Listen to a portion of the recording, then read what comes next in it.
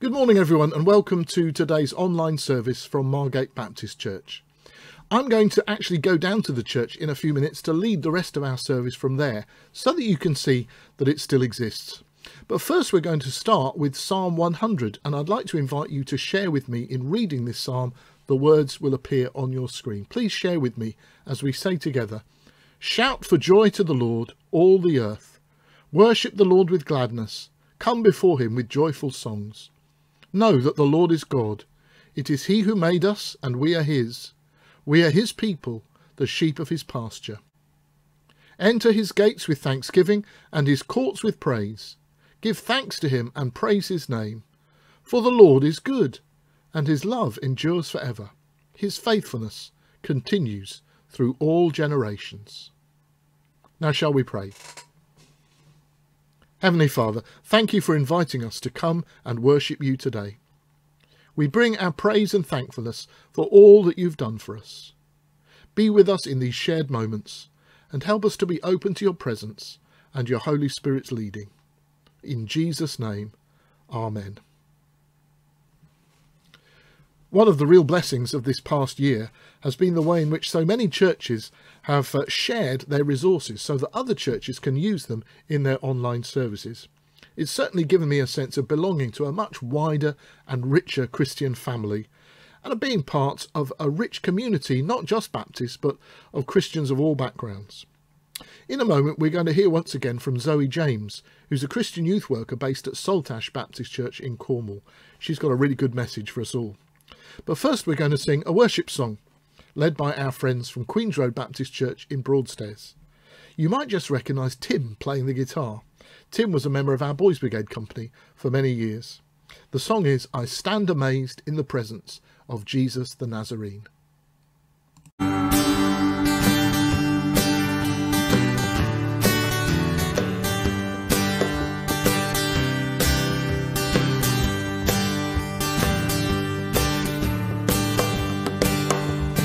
Stand amazed in the presence of Jesus the Nazarene. I wonder how he could love me, a sinner condemned unclean. How marvelous, how wonderful, and my song shall ever be. How marvelous, how wonderful is my Savior's love for me.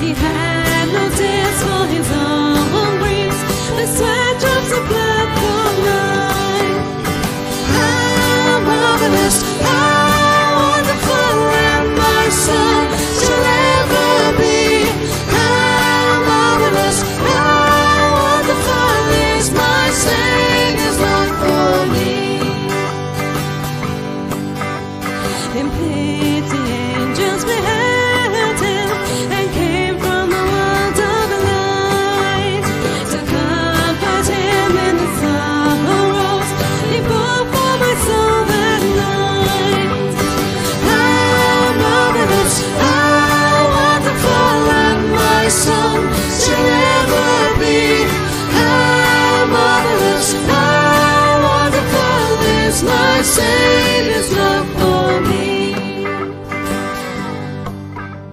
He took my sins and my sorrows, he made them his very own. He bore the burden to Calvary and suffered and died alone. How marvelous, how wonderful, and my soul shall ever be. My Savior's love for me.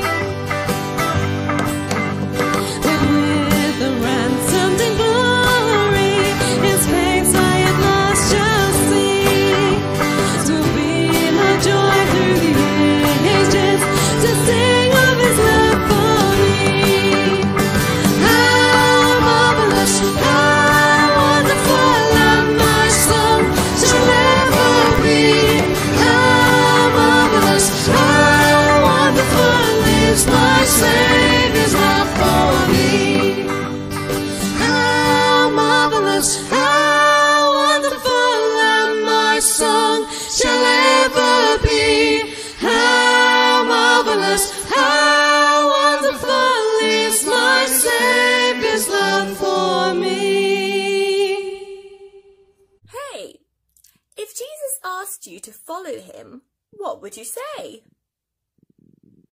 Follow me. Sorry, I've just got to dry my hair.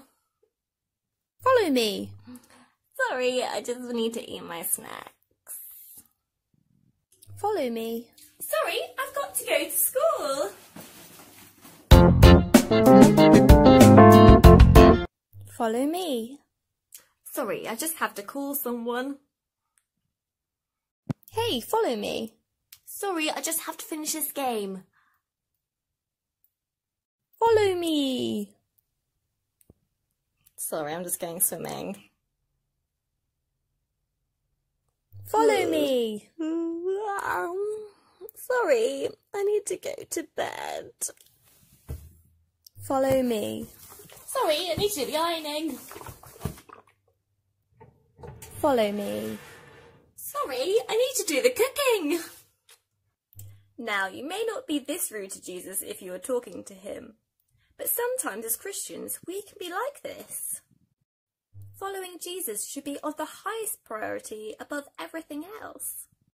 Things like family and friends and school and food are of all very, very high importance. But deciding to follow Jesus is of immediate importance. But sometimes it's easy to forget the importance and the urgency of following Jesus. So we should remember to pray to God every day that we can follow him through the good times and the bad times.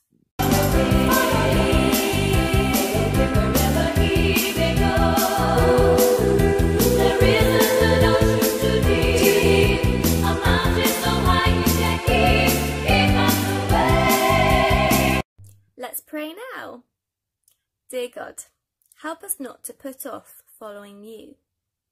Please help us to put you first and keep you in the centre of our lives. Help us to do this every day. In Jesus' name, Amen. Many thanks to Zoe for that message. Now we're going to have our Bible reading this morning, which is from Galatians chapter 5, beginning at verse 1. It is for freedom that Christ has set us free. Stand firm then, and do not let yourselves be burdened again by a yoke of slavery. And then verse 13. You, my brothers, were called to be free, but do not use your freedom to indulge the sinful nature. Rather, serve one another in love. The entire law is summed up in a single command: love your neighbour as yourself. If you keep on biting and devouring each other, watch out, or you will be destroyed by each other. We give thanks for God's word. The week before last, I attended the Regional Ministers' Conference for the South Eastern Baptist Association. Normally it's held at the lovely Ashburnham Place in East Sussex, but this year, sadly, it had to be on Zoom, which is not quite the same, but better than nothing. There were about 60 or 70 other ministers at the conference, including our own Julie Aylward. And one of this year's speakers was Anthony Cottrell, who is the territorial commander of the Salvation Army. In other words, the leading Salvation Army officer in the UK. Now, it just so happens that I was at university with Anthony in the 1970s, when we were both students at St David's University College in Lampeter in Mid Wales. I was studying theology, and Anthony was studying for a degree in geography in order to become a geography teacher, which he eventually did. Although we were studying different subjects, we were both involved in the Christian Union, which for a small university was quite large and lively. I became the leader of the Christian Union there in 1976, and Anthony followed me as leader in 1977. We were good friends at the time, as part of a large group of young Christians, many of whom went on to become Christian leaders in different fields. I wish I could say that we'd stayed as friends all through the years, but as so often happens, we lost touch. And I last saw Anthony in 1978 when we graduated. I went on to train for the ministry in Oxford and then to pastorates in London and Essex and now Kent. Anthony became a geography teacher for some years and then a Salvation Army officer in Scotland and Birmingham and Hemel Hempstead. He was then appointed as divisional leader for the South East, and in 2012 he became the principal of the William Booth College. 3 years ago he took up his present post as territorial commander. When Anthony saw my name on the conference list, he made contact with me, and we have since renewed our friendship after 43 years. It was great to remember some of the old days that we had shared together, and I was certainly impressed with Anthony's message at the conference. I thought you might like to see and hear from Anthony as well.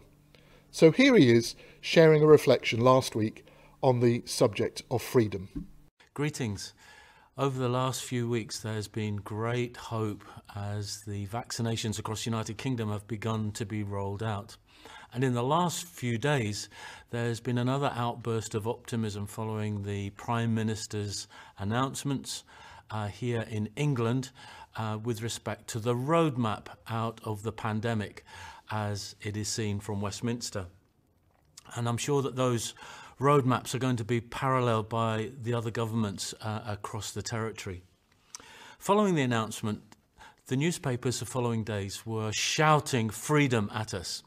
The Independent, the I declares 4 steps to freedom. 118 days until freedom was the Daily Telegraph's headline, while the Daily Express echoed the Prime Minister's words, speaking of a one-way road to freedom. Last Sunday afternoon, Jill and I had our own roadmap to freedom. As most of you will know or remember, we live right in the centre of London and we walk the streets of London. There's nowhere else to go. And as we do so, we come across lots of different exciting things. We found ourselves in a part of the city that we'd never really explored before. We found ourselves next to the famous Smithfields Meat Market, and taking a rest in a little park area that is right opposite Smithfields. We sat down and we took our rest. As you might expect, as Anthony is a geography student and a former geography teacher, I needed to look at a map to see where we were and to see what way we might go back home. Maps are great. They're great for helping us find our way, but they also let you know what's going on. The old Ordnance Survey maps are brilliant for this if you know how to read the signs, the symbols and the lines. It's not such a problem with Google Maps, I have to tell you. And as you enlarge the map on a Google map on your iPhone or otherwise, various places of interest become spelt out for us, actually in much more detail than the paper maps could ever do. So as we sat down in the park, looking on my iPhone, I saw, to my great surprise, as perhaps you can now see on the screen, that right behind us was a memorial, unexpectedly to us, to William Wallace. Now, William Wallace will be well known to those who hail from Scotland, but to others from other parts of the UK and perhaps from other parts of the world might wonder who William Wallace is. He's a great Scottish patriot who stood up against the English and against King Edward I in particular in the late 1200s. A great Scottish hero who sadly was betrayed and then brutally executed in 1305, just a few metres away from where Jill and I stood looking at the memorial in Smithfields. His story is highlighted by that remarkable film Braveheart. It's one of my favourite films. I think it's the Scottish blood in me. And in Braveheart, we have one of the most rousing, inspirational speeches of history. I'm not really sure that William Wallace said any of the words, but Mel Gibson certainly did in the film. If you Google Braveheart freedom speech, it's well worth listening to. William Wallace pitches up on his horse to inspire the gathered clans who were forming actually a much smaller army, a Scots army, against the English forces. And his speech culminates with these words: "They may take our lives, but they will never take our freedom." And those of you who know the film will know just how powerful that is, but also the very last words of the film, where as William Wallace draws his last breath, just about to be executed, just in Smithfield, just nearby where we were standing, he cries out, Mel Gibson, freedom. The truth is that as I stood there with Jill at the William Wallace Memorial, I realized again that freedom is not simply being free to do what I or anybody else wants to do. It is far more than that. Being free to become and be who we were designed to be is truly liberating. It's why in visits to prisons, I have talked with prisoners who, despite being locked up, they have been able to tell me that they've never felt so free because in their captivity they've come into a relationship with Jesus Christ. And it's why, conversely, I've met people, especially Christian people, who seem to have everything as far as freedom and freedom of choice are concerned, but they're people who long one day that they might be free from darkness or from burdens that press down upon them or within them, seemingly free, but actually back in captivity. It's great that there's a roadmap towards freedom. I can't wait for it. I'm sure you can't either. As cautiously yet boldly we head towards the future.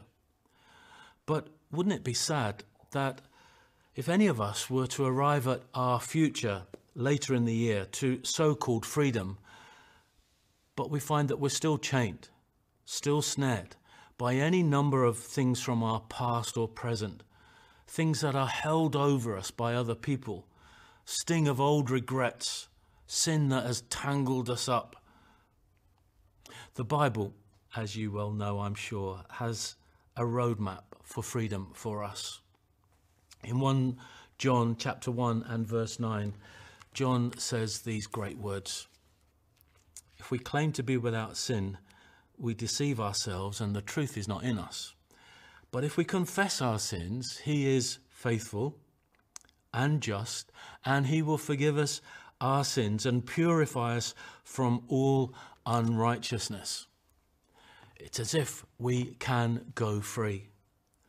Lewis Edgar Jones in Song 451 says, would you be free from your burden of sin? There's power in the blood, power in the blood. Would you or victory or evil a victory win? There's wonderful power in the blood. Would you be free from your passion and pride? There's power in the blood. Come then for cleansing to Calvary's tide. There's wonderful power in the blood. There's another marker along that road to freedom in Galatians chapter 5 and verse 1, where Paul says, it is for freedom that Christ has set us free. Stand firm then, and do not let yourselves be burdened again by a yoke of slavery. If that sounds familiar, it may be because of a song that John Gibson wrote. It was for freedom that Christ has set us free, no longer to be subject to a yoke of slavery. So we're rejoicing in God's victory, our hearts responding to his love. Jesus, we celebrate your victory. Jesus, we revel in your love. Jesus, we rejoice. You've set us free. Jesus, your death has brought us life. We must be patient. We must be vigilant as we move towards freedom later in the year. But if we're not experiencing freedom now in the deepest and fullest sense, if you're not experiencing that within your spirit now, it's not going to come to you as a result of the Prime Minister's or anybody else's roadmap. It'll be yours, it'll be mine because of the Lord's roadmap, the one who said, come to me, the one who said, I am the way, I'm the road, the truth, and the life. The one who said, the Spirit of the Lord is on me because he has anointed me to proclaim good news to the poor. He has sent me to proclaim freedom for the prisoners and recovery of sight for the blind, to set the oppressed free. The good news is that's you and it's me. It's a gift to us that we might be free. And I hope and pray that you'll receive that gift afresh even today as we journey through this season of Lent along a road, the road that Christ has opened up for us, a road to Calvary and a road to freedom. Oh, may you receive it and may you rejoice in it and give him all the glory and praise as we live our lives out for him in these days and in the days that are to come. God bless. Well, I'm very grateful to Anthony for sharing that reflection with us. It just underlines for me how during this pandemic, God has opened up all sorts of opportunities for sharing and cooperation within the wider church. Shall we now pray? Father God, we thank you for friendships old and new, and we thank you for the partnership we have in the gospel with our friends from other denominations. While we value our own Baptist identity, we also recognise that we are just a small part of your great kingdom, which is rich in its diversity and inclusiveness. We pray for Anthony Cottrell and his wife Jill in their national responsibilities. And particularly at this testing time, we pray that you will give them wisdom, grace and patience to lead their people well. We pray for our fellow Christians in the other local churches here in Margate. As we each find our way through this current pandemic, give special wisdom and inspiration to those who lead the churches, to those who plan for the future, to those who oversee the care and provision for all who are in need in our local community. We give thanks for the winter shelter scheme and for the food banks and for all the ways in which help is being offered to those who need it the most. We pray for our world.